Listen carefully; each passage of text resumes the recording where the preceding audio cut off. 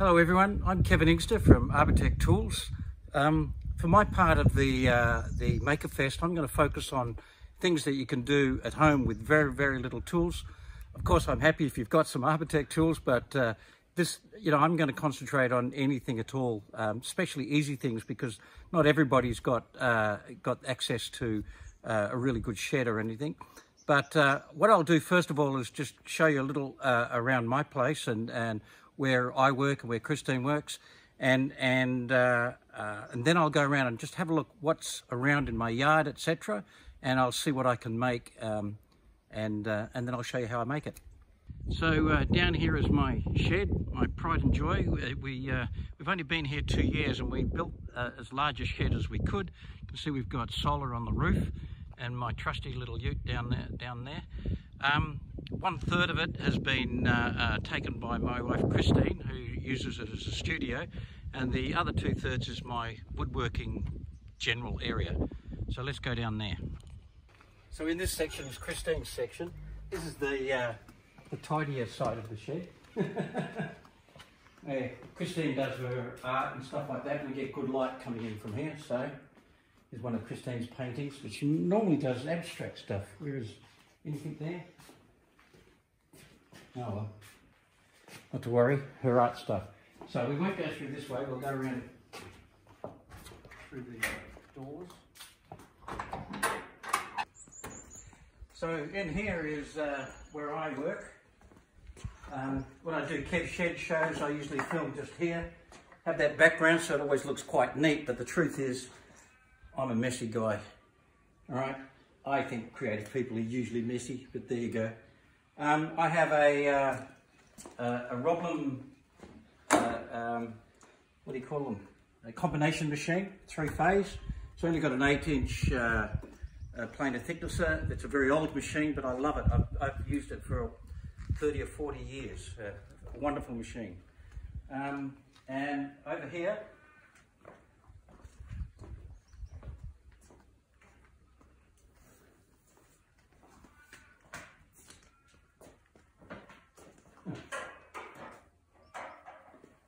I have a workbench which was built for me by a guy named Paul Molnar back in the early 80s when I was a hippie down in Nana, and this guy Paul built beautiful benches. I noticed Scott Wires down in Mugger River has also got one of these.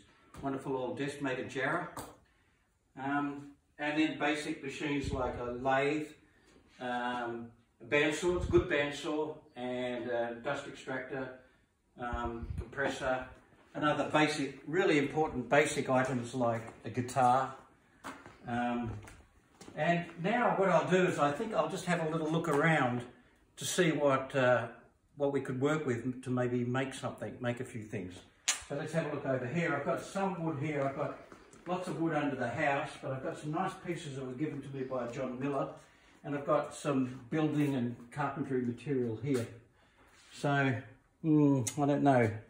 I'll have a look. We've got a lot of bush around us, and so I've got access to a lot of wood about this size. Most of the bush here is really quite small because it was clear felled about 15 or 20 years ago, but there's still quite a bit of wood that I can make use of. Over here,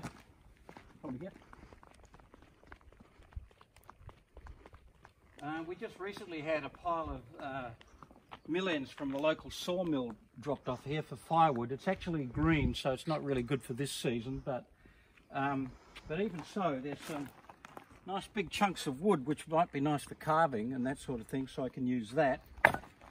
And over here, this pile of wood here is what I've been using for quite a while now.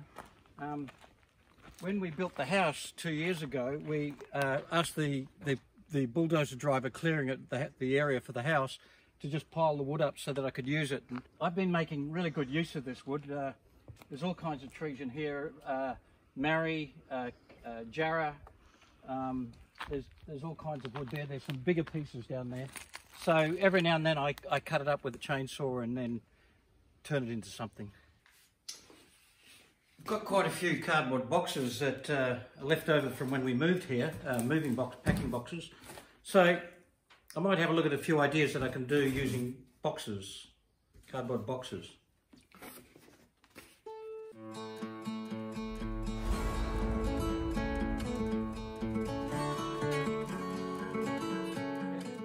Today I'm going to try something a little bit different. I'm going to try and make a coffee table from nothing more than a rough wood from a pallet.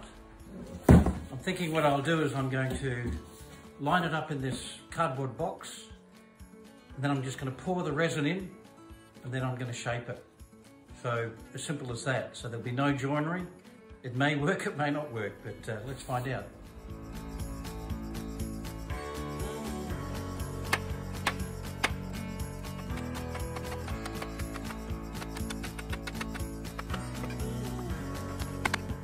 Okay, so here's the wood that I've got from the pallet. As you can see, it's not the best of wood. It's pretty rough. It's got nail holes in it. It's not dressed. It's got a few splits in it where the nails came out. So what I intend to do is to make use of these features, not flaws.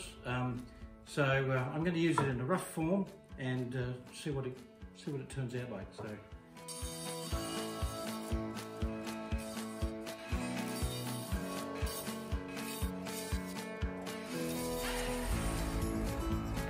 What I'm going to do now is use some tape to seal up the edges of the bottom. I've got a piece of cardboard, flat cardboard to go in the bottom, and I just want to seal up to prevent the resin from running out of the edges.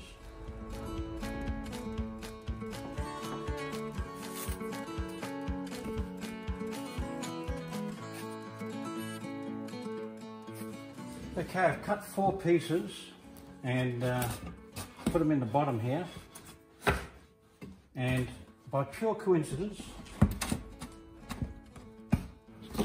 they fit exactly. I mean, I might have had to cut one down, or I thought I would, but they just happen to fit perfectly, so that's really good. So that's going to be the tabletop, and then I'm going to cut pieces for the sides. I'm thinking of putting one of the thicker boards in each corner for the legs.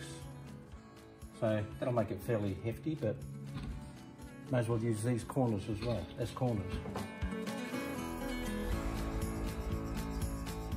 In it goes. 15mm for a litre. Now I could colour this, but I figured that for this it might be better clear. I did spend a bit of time making sure that it was level.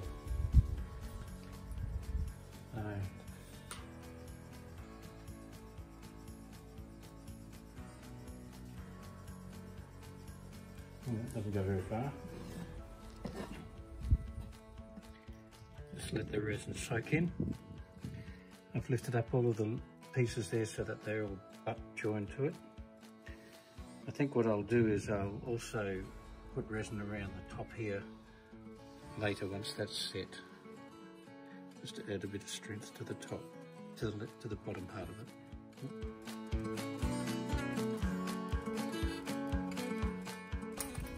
Okay, so I'll cut away the cardboard and see what it looks like.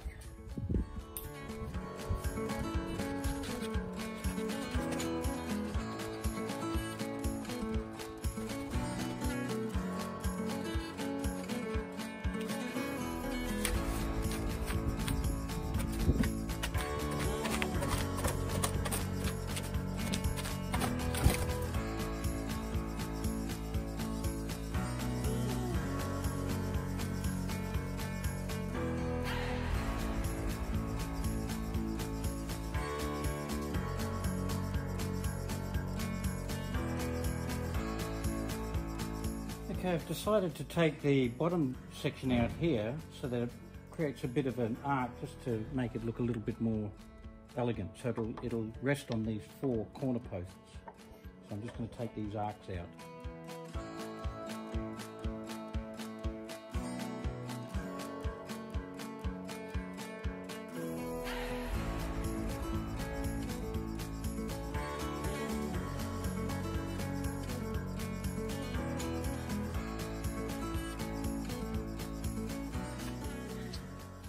Well, that's about it. I've finished sanding. I've only used rough sanding discs, And I've only lightly sanded it just to take down any high spots, and I'm leaving a few things there. It's even got a couple of hammer marks in it. I don't mind. Nice finish on the top. So you can see the top is beautifully flush where the resin has gone right up to the top and sealed it all. Okay. And the sides, I've taken the sides down. It's a beautiful sort of rustic finish. And I'll just turn it up. Now I did have a couple of boards like this one here. I had this one come loose because it was only held at this end here with the resin. And what I did is I just put hot melt glue on it and just stuck it back into position. And then I realised that I could put hot melt glue in all of the spots just to make it all much more rigid. And you'll find it's very, very strong. And you can see on the the top, I put those straps across there. That's with the resin when the resin was wet. So this is bonded to the top and made the top very secure. So all in all, it's a very simple, easy project.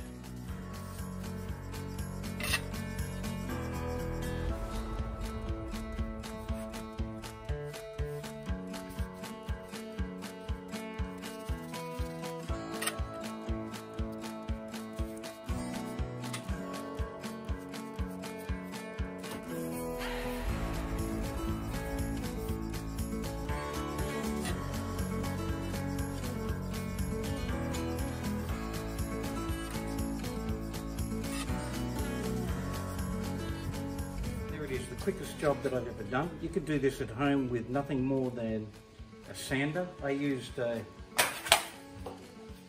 Arbortech power carver, which is really great for this sort of work because it's got dust extraction, which is good, and variable height, so you can get it nice and level. But in truth, you could use any kind of a sander, so you probably don't need anything more than a cardboard box, a pallet, maybe a hammer to knock it apart, and even a hand saw just to cut the pieces, and that's it.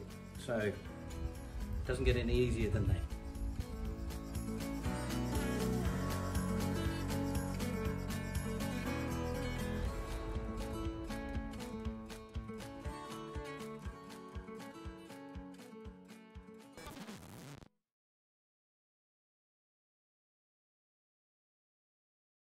This little song is for those, in this country anyway, a certain circle of people who seem to be ignoring the recommendations to self-isolate or, stay away from people. So this one's for them.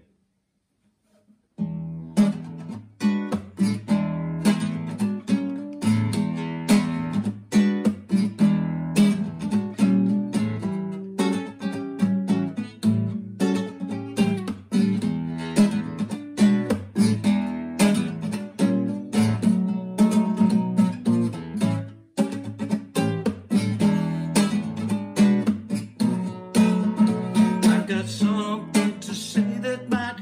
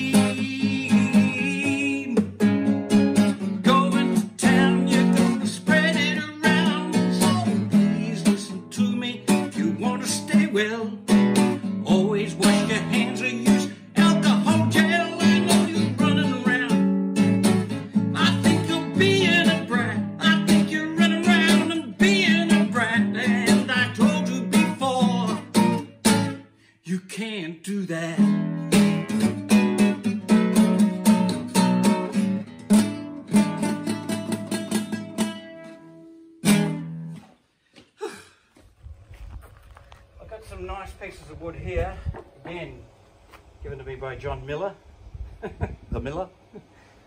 He's actually a jeweler, not a miller. But a lot of things like these stakes and things like that could maybe be made into something. I've got some nice jarrah, red gum. But over here, I think, is the best. I have a trailer load, got a trailer load of mill ends, which we use for firewood, or which is we buy for firewood. But the moment I got them, I took one look at them and thought, hell, this is really good wood. I noticed that each piece has been docked off because it contains a flaw, a bit of sap or something on it. So that's probably why they don't use them in furniture.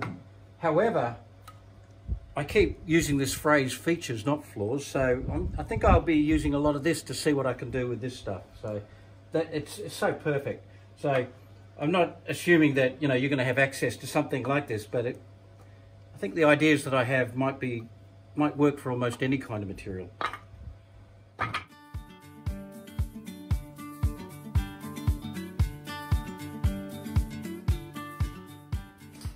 Hi folks, welcome to Kev's Shed. In my last video I made a table just using pallet wood and epoxy, and that technique has intrigued me as a way to use all kind of wasteful wood. Now I've got this whole load of mill ends, firewood actually,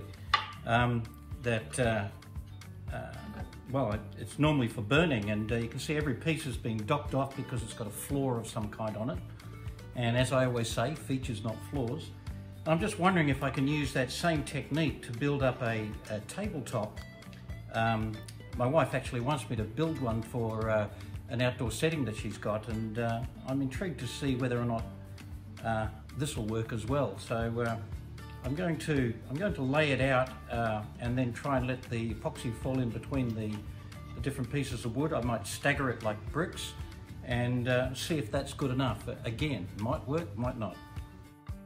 This is the table that she wants to put a hard top on. It's normally an outdoor table or an outdoor setting, but because we're in a covered area, she'd like to have a hard top on it. So make that the project then.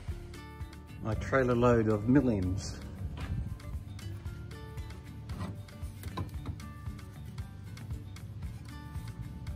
There's usually a good surface on each one. Well, maybe not always, but it shouldn't matter for this technique. Okay, so what I've done is I've got this sheet of plywood. I've got it all nice and level, and I got a piece of wood with a straight edge on it, and I'm going to line that up. And then I think I'm going to use some cling wrap and put that all over the plywood so that the epoxy doesn't stick to the plywood. And then the plan is that I'm going to put the epoxy maybe on the edges just to make sure that it gets in between. And literally I'm going to pour it over the top and let it run down inside them, and then I'm just going to push them together. I'm not sure if I'm even going to bother to clamp them. The idea is that it's kind of like joining wood together, like those river type boards and things that people do. Only instead of a big river, I'm going to have them fairly close. And the idea of that is that I don't have to dress any of the timber. Right? The epoxy is going to do the filling, and then I'm going to plane the whole lot. Maybe using the power carver with the turbo plane, which is perfect for this sort of job.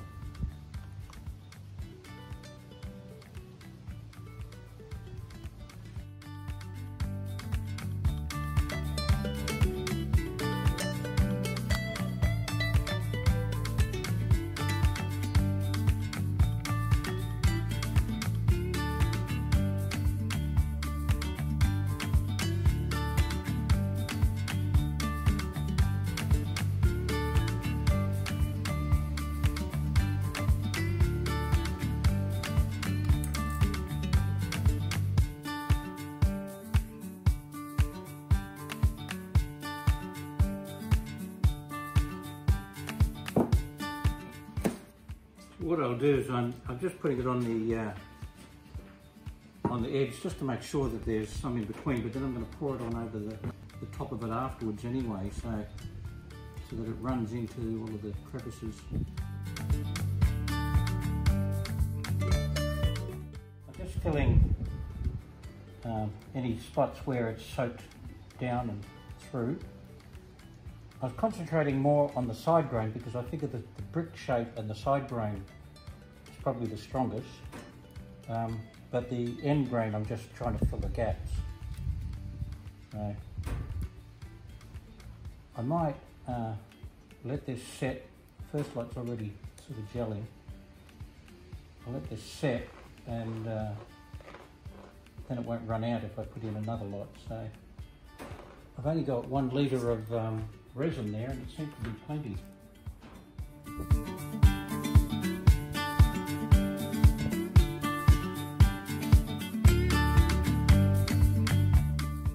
Okay, so now that all the epoxy is nice and hard, and so I'm going to proceed to plane it down. I'm going to use the Arbortech, they call it the power unit, and look, this product isn't available in the US just yet, and it will be. They've been waiting on the right motor for the United States, but we hope to get it there soon, notwithstanding the current problems with getting things around the world. But it will be there soon. And what this allows me to do is use the turbo plane, and I can adjust the height and just take off all the high spots and then get it down nice and level. And then I can put the sanding disc and use quite an aggressive sanding disc if I like, and then I can sand it with no dust, and it's automatically leveling too, because you can adjust it so that you're just taking off the high spots first and then you get it really nice and flat. So this will be a great tool just to do this. Probably the only tool I need apart from the pieces of wood and the epoxy.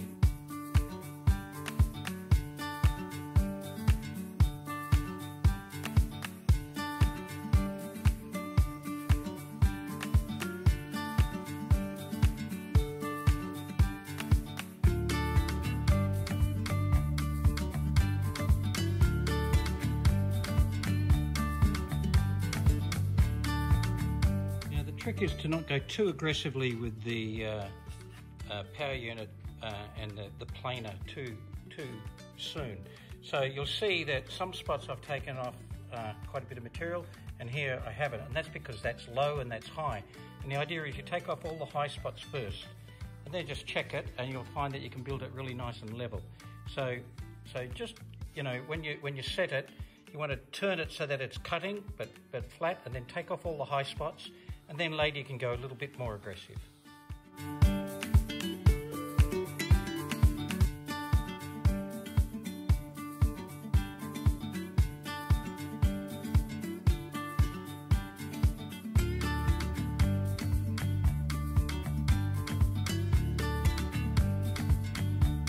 Fortunately, somebody helping me misunderstood which way the wood goes when we were putting it together, and so I've got a rather large feature here that I need to fill. When you do this, the idea is this would normally be the other way up, and the idea is that the resin comes down and fills all of the gaps. So the best face of the wood should be on the underside when you're doing this. So if I fill that, the rest of it should come up okay.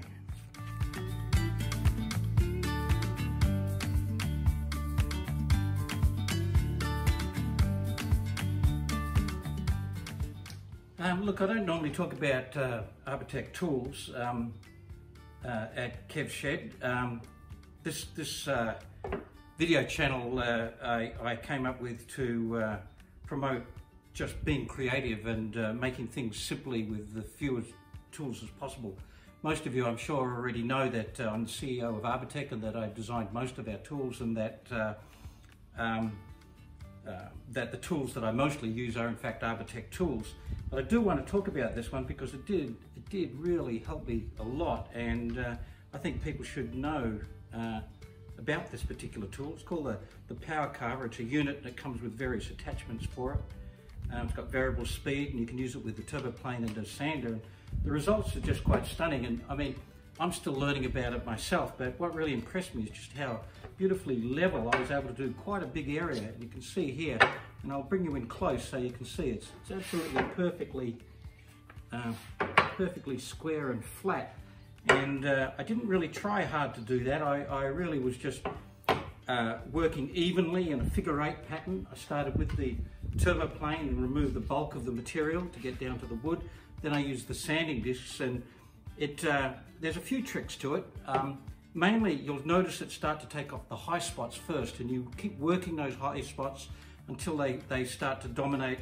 If you concentrate on the spots where you're not reaching, then you'll get all uneven. So you basically keep widening the areas that are going nice and flat until it all joins up. And that's all I did. But with a sander, I just worked in a figure-8 pattern and just evenly over the entire piece. So there it is, beautifully square, beautifully flat.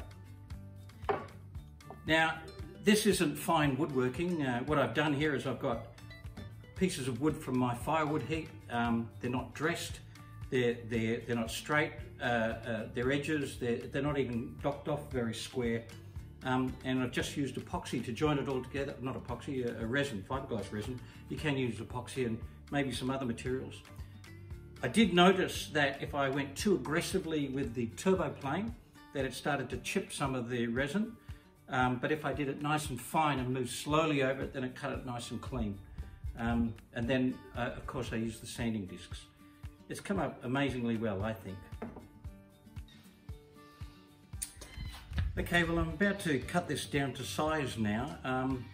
And Christine's told me that she wants it to be more like a tray, not a tabletop, and that she wants it to sit on top of that table with about 1 inch around in from the edge of the table, so it sits more like a tray.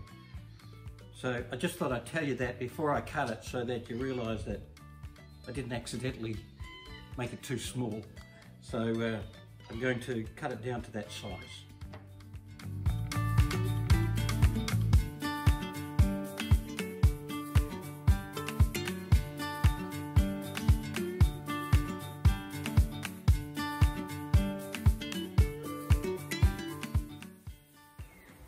This wood is called jarrah. It's a local indigenous species which is just about logged out now. It's quite a shame the way it's been treated. I mean, even now they burn it as firewood. And the local forest department here is called CALM, stands for Conservation and Land Management, which is totally ironic because it's been totally exploited. Most of the jarrah that came out of Western Australia was used for sleepers under British railroads in Africa and under the streets of London. Totally wasted, and it's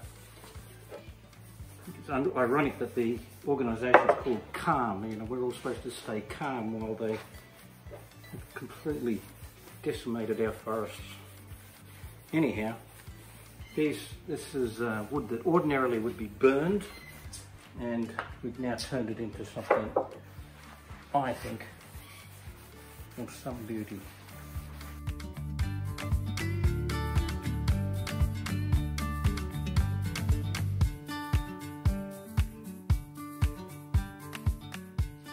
So here is the finished article. I'll just hold it up for you so you can see. It's, as I mentioned, it's not fine woodwork.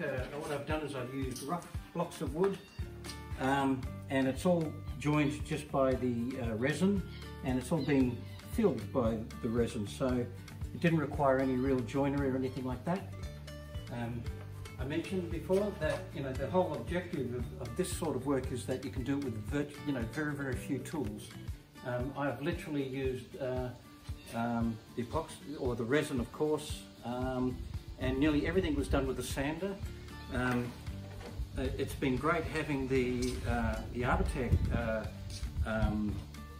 power carver with the sanding unit, but really this could be done with any sander at all. So really all you're doing is you're putting wood together with a resin or epoxy, and you're just letting that set, and then you're just sanding the surface.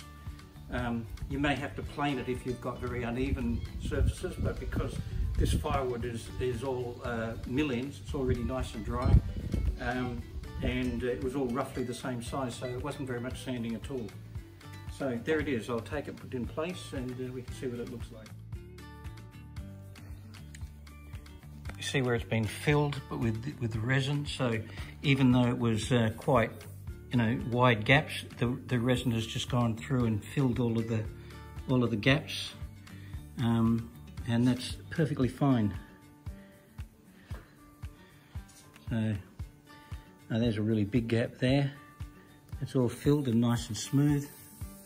It's come up, I think, really well. So here it is on the outdoor table. So even though we're outdoors, we're indoors really, so it's perfectly fine. I've just put an oil coating on it and I think it's come up really good. So my wife was actually asking me to do herringbone pattern. I said, get a carpenter. So that's good use of the my firewood, I think.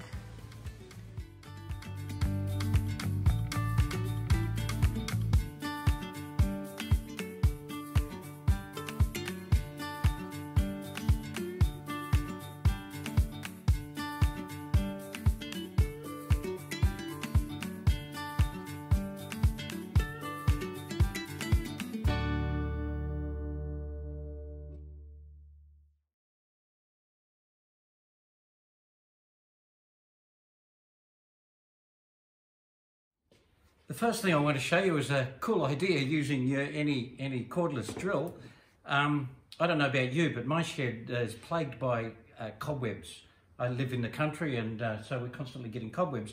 And a friend of mine, Vince Austin, a very clever man, showed me this cool trick, and I'm going to show it to you. So what you need is a piece of dowel and an electric cordless drill. All right. I put the dowel in.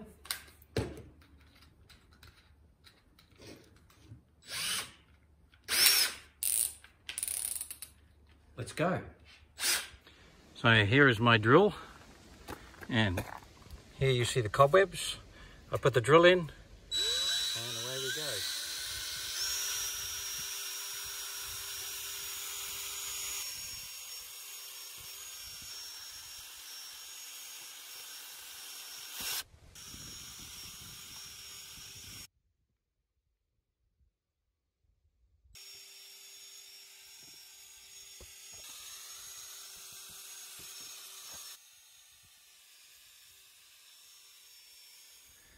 So to remove them from your dowel, you just simply get a knife, like so, and off it comes. So you don't have to touch anything, and you're ready to go again. So, fairly good tip, I think, and fun.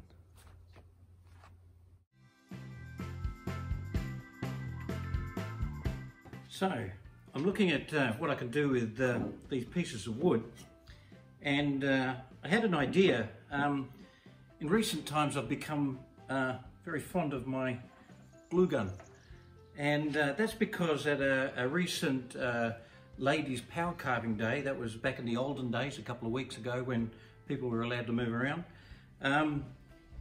I advised these women who are making bowls to just glue a piece of wood to the base of the bowl with a hot melt gun, and then we would simply knock that piece of wood off afterwards, or carve it off. In an actual fact, we had to carve it off because it was very difficult to knock that piece of wood off, and they were just using hot melt.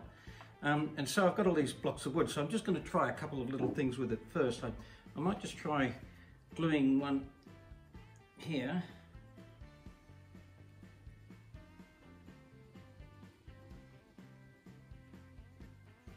And there's plenty of glue. I'll put it on the edge. You've got a few seconds to get it right, and then you push it down.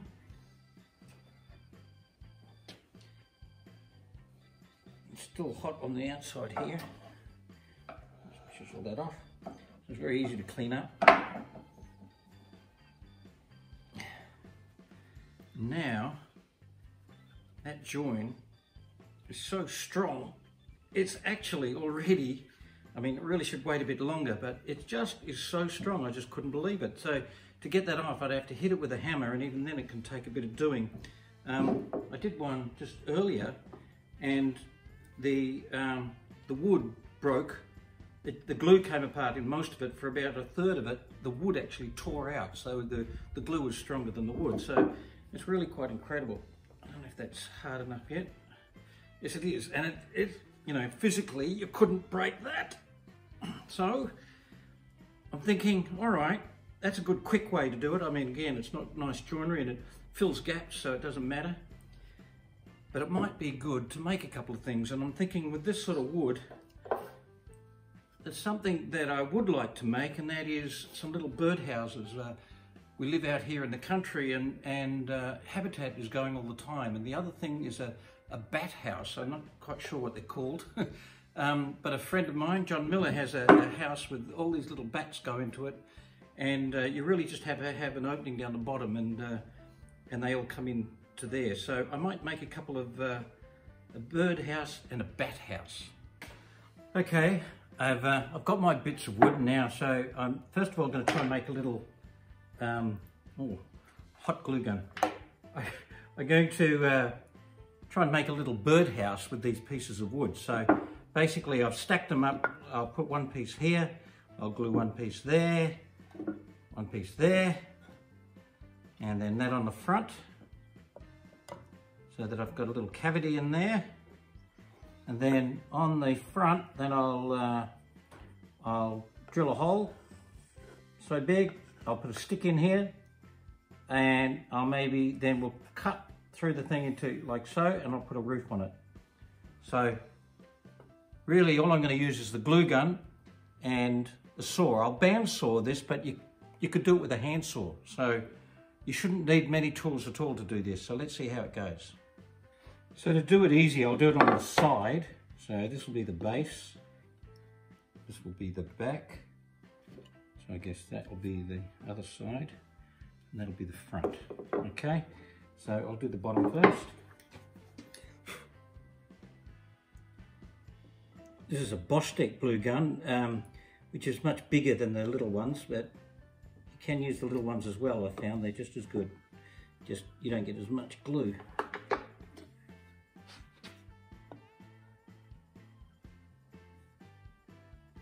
Just push that down and hold it.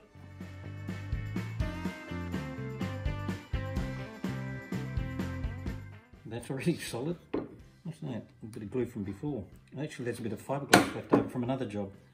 Anyhow.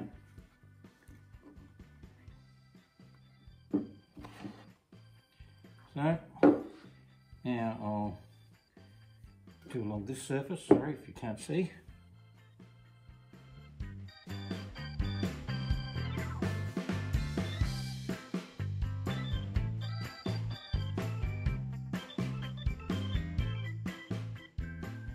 Get that right. Yep. There we go. Now the side on top here.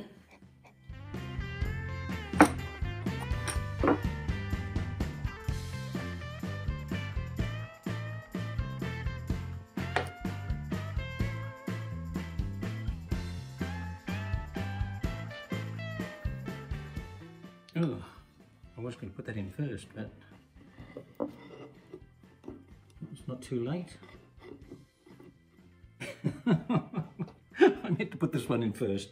Oh well, let's see what we can do about that. Because once these things are good, they're pretty strong. Here's my glue gun. I might just add to the strength by sealing it.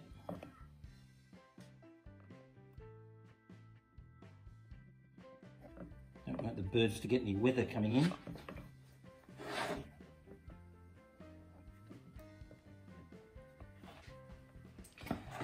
Now, I really did muck that up. I'm sorry. Can I get that in time? You know what? I'm going to take the top off because I mucked this up, and I'll see if I can get this off. Not easily. You can see how strong it is, all right?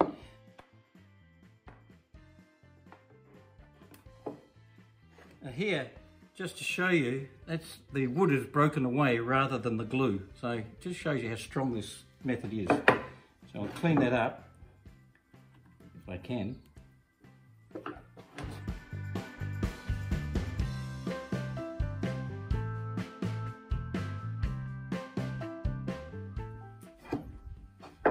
Maybe I'll just use another piece. Okay, so I'll put the front on there first, and then I'll glue the top on. I think that's the right way to go. That looks a bit lower than that one. Yeah, that's a better fit. So that'll be the front. Might be easier if I put it on the end here.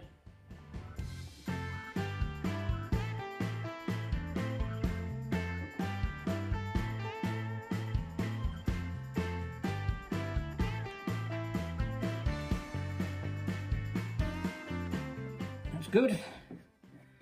Now, this one on here.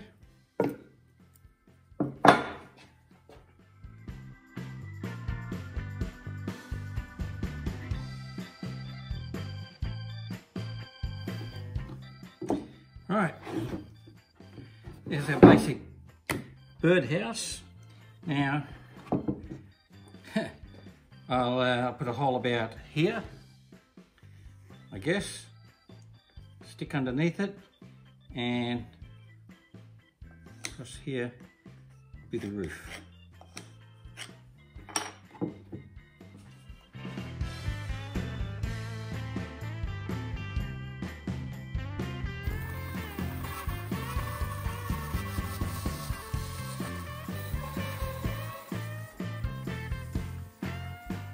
It just so happens that the piece that I've cut off is just the right length for the roof, so I thought I was going to have to do that separately, but it looks like it can be the same pieces. This one's a bit longer, but I'll cut it to the same length. That's cool. So I'll just break these off if I can. Not easily, I'll have to use a hammer.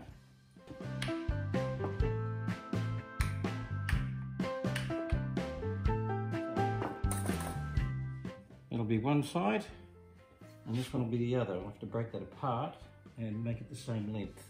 I'll cut that the same.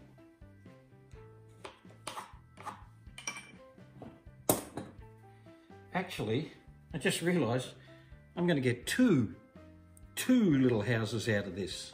Ha!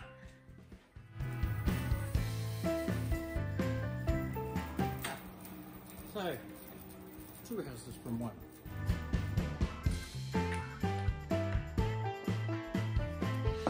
Clean that up with a chisel.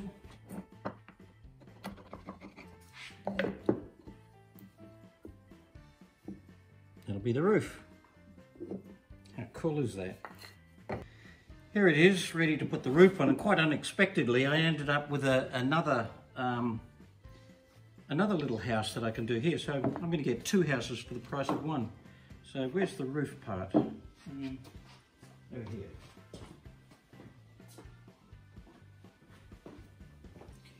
So now I'm going to glue these on here. Not a perfect fit, but good enough. Good enough for the birds around here anyway. So I'll glue that on there, and we go.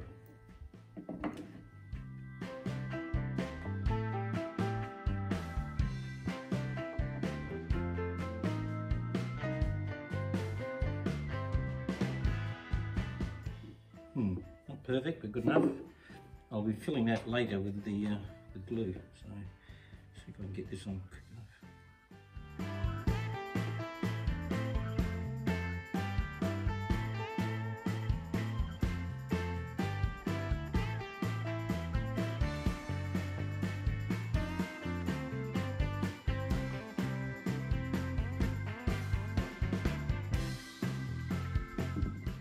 So I've filled any gaps, and you know, if there's a bit wider gap, well, it's all filled with glue now, so it should be pretty strong. You saw how hard it is to break it, even if I hit it with a hammer. It's quite amazing. Now I'll drill the hole in there. I actually didn't put this side down properly, so this one's a bit short, but I don't think the birds will care. I'll drill a hole now and put a dowel in, and that'll be it.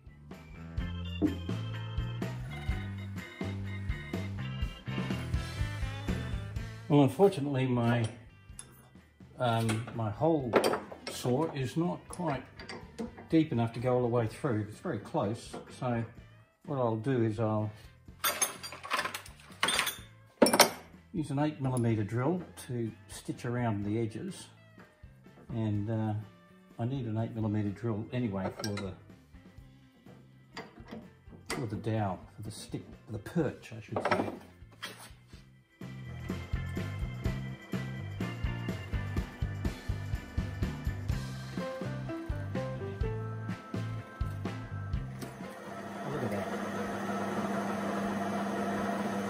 Must have been so close anyway. Oh, how am I going to get it out of there? Well, there's the dilemma. I'll have to get the pliers to get it out.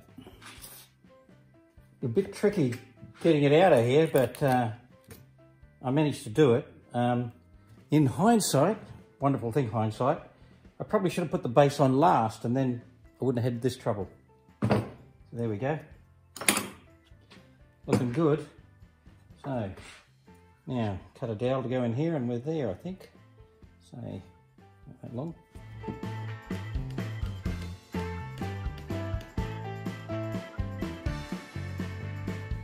What do you think?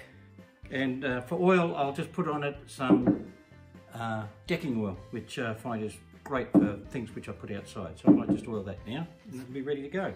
So here we go.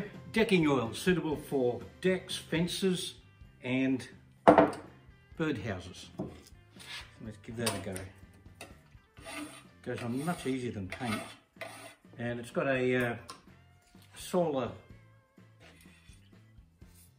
inhibitor in it, so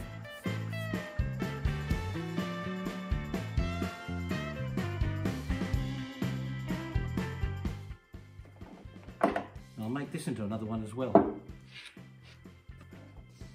Well, there it is, a little birdhouse made from firewood, mill ends. You can do it with almost any kind of wood. No joinery. Again, this isn't, you know, cabinetry or anything like that. This is just using what you've got to make stuff. And I'm really intrigued by this hot melt glue and how strong it is and good enough for this sort of thing. So there it is, a little birdhouse. Excellent. There it is, a little birdhouse. What do you think?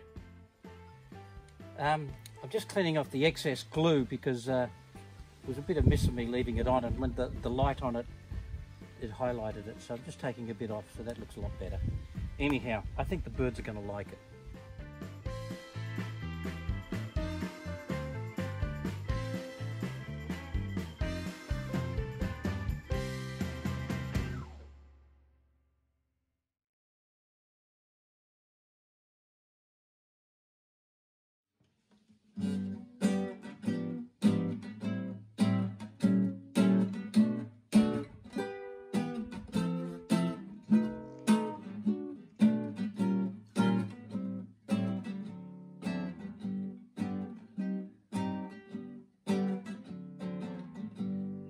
Talk to all by myself, no one to walk with, but at least I've got my health.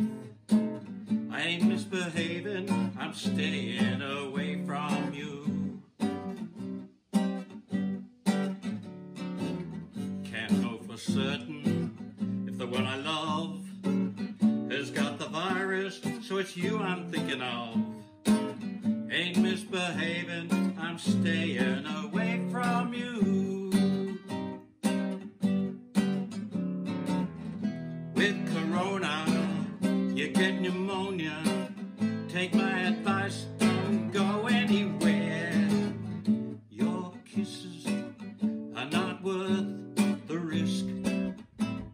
Believe me, I'm happy to stay here and work in my shed. Can't get around much, but at least I'm not dead. Ain't misbehaving. I'm staying away from you.